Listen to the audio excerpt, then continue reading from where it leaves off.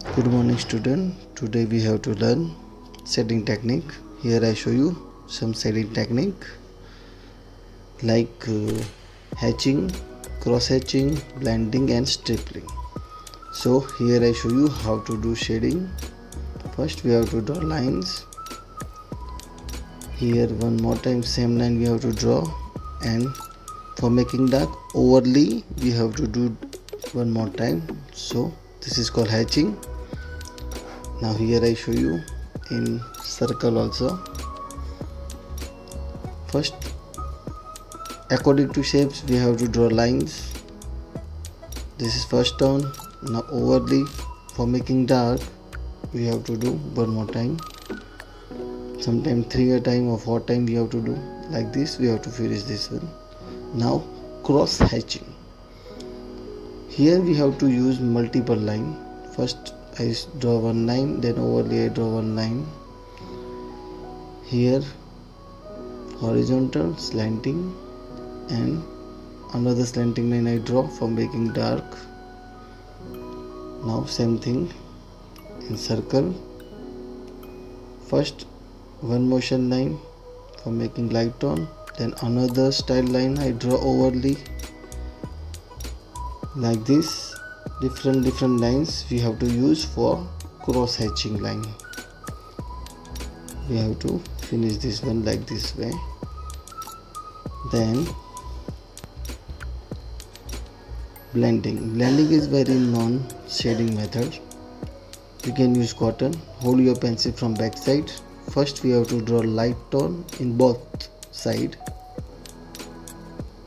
and you have to use cotton, rub over it. Then one more time we have to do shading. Which area we have to do dark, on that area we have to do it one more time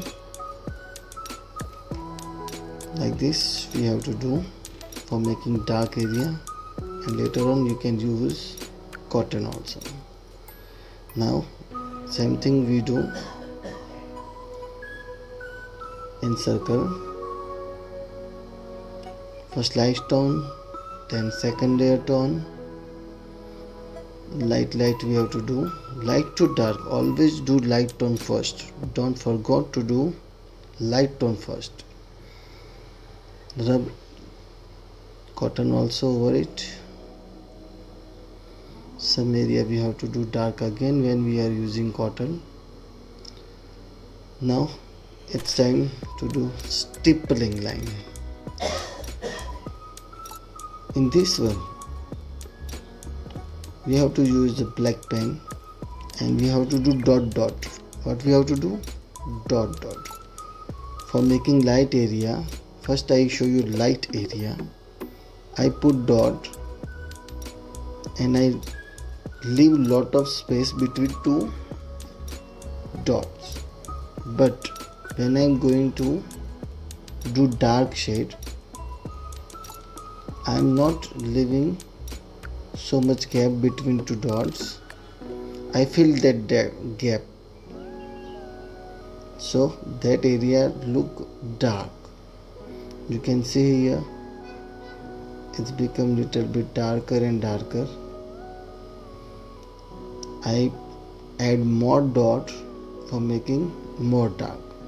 You are doing less dot, that one become darker, lighter shade. Like this we have to do this one. Now same thing I show you in circle. This area we have to do light.